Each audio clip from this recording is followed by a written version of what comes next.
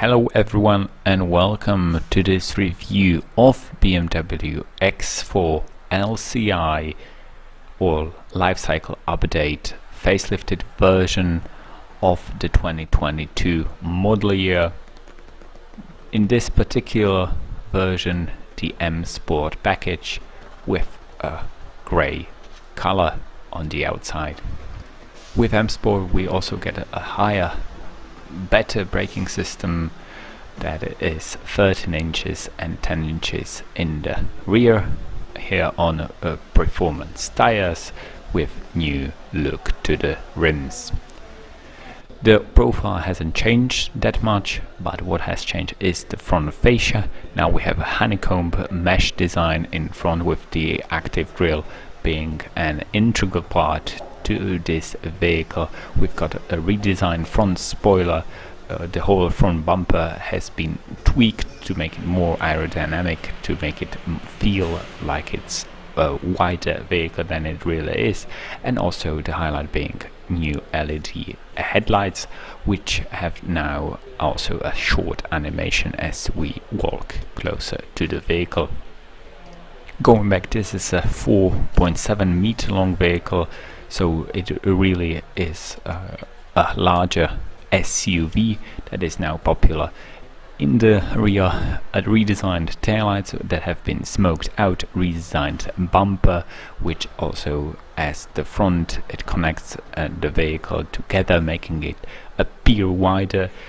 As you can see, the elements translate nicely with the high gloss black package being part of the M Sport package.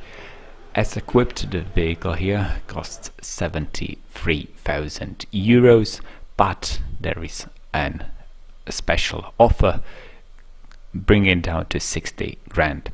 Stepping it inside to the vehicle, we are greeted with two 12.3 inch displays that are very nice to look at, with sharp graphics, and have been also slightly tweaked to make user feel more connected. Center stack has also been redesigned, moving the starter button to the center console like Audi has from the position right beside the wheel.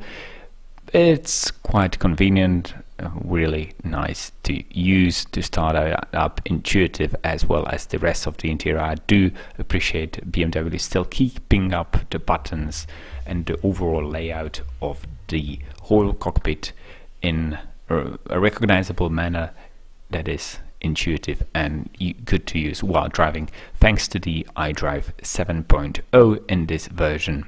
We also have a few details that make it stand out, like the X4 badge, and now going on to the main display in front of the driver.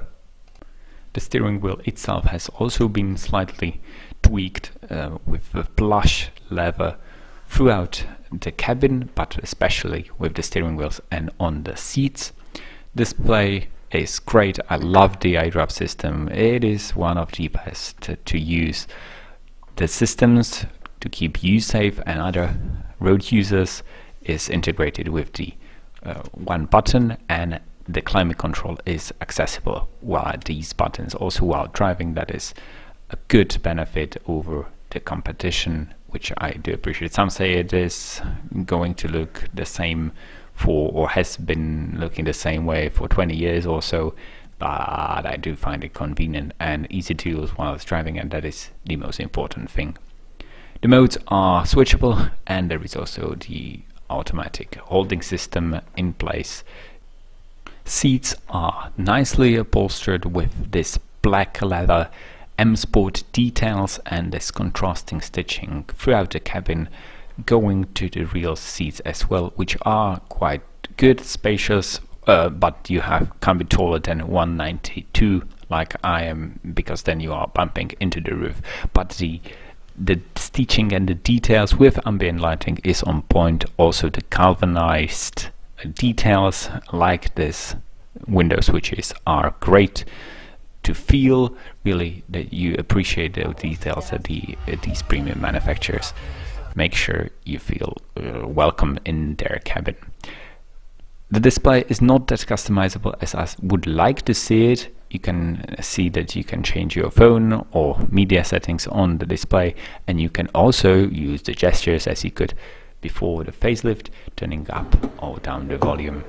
When we move to the rear, we can see a large trunk, which also has an underfloor storage for some details, some grocery, shopping bags and so on. Automatic tailgate is standard. You have to pay for keyless entry and to use the gesture underneath the display. xDrive means all-wheel drive system, which we became to know from BMW. Very good, very easy. The rear seat passenger room is fine, especially considering the height of the vehicle. It has a sloping roofline that is quite stylistic, but is not as practical as its brother, the X. Thank you for watching. If you do have any comments, questions regarding this vehicle or any other vehicle that I've been driving, just leave them down below. I will answer them. See you, goodbye. X4